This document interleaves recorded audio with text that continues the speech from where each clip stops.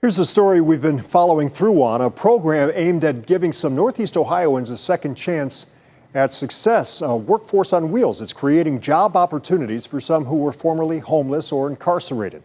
Here's News 5 anchor Tracy Carless with the program that could be getting bigger. Hi, how are you? The Metro45 food truck is serving up burgers and fries and chicken. 71!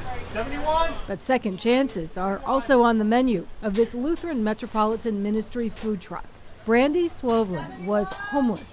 She told me she was living on the streets before she went to prison for 2 years. It was all drug related, and it just led me to the wrong people, the wrong places, making all the wrong decisions. But she told me the Lutheran Metropolitan Ministry Workforce Program changed her life. Changed it completely. I really had no purpose, wasn't going anywhere, wasn't doing anything with my life, had no goals.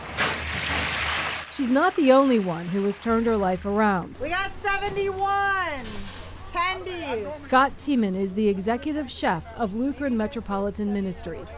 He oversees the food truck. All the workers are on it are from the program. So after they get out of either their homeless situation or their incarceration, I bring them on board. All the money raised from the Metro45 food truck drives the program. The workers get hands-on experience and life lessons. They have internships at Marble Room, at Lock Keepers. We also have them at Brew Garden out in Middleburg Heights and in Strongsville. The food truck started rolling 3 years ago, and it has been so successful that another one could be down the road. Looking for a second food truck, hopefully I get it. I'm turning away business. The only thing that I would change about the program is expanding it. Liz Stiles is the academic program manager. We are expanding our employment opportunities, hopefully here. I know Chef wants a new truck. We are also looking for different restaurant partners who want to take internship students. For Brandy, her life is thriving.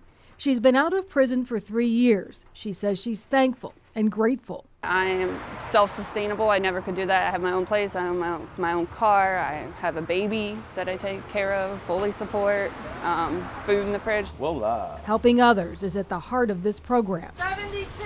In Cleveland. You could see the tangible good that happens when they come back and that they succeed. It's the best feeling in the world. Tracy Carless, News 5. The food truck travels across Northeast Ohio for festivals and private bookings. They're also on Instagram. You can see where they're at, where they're serving up that good food.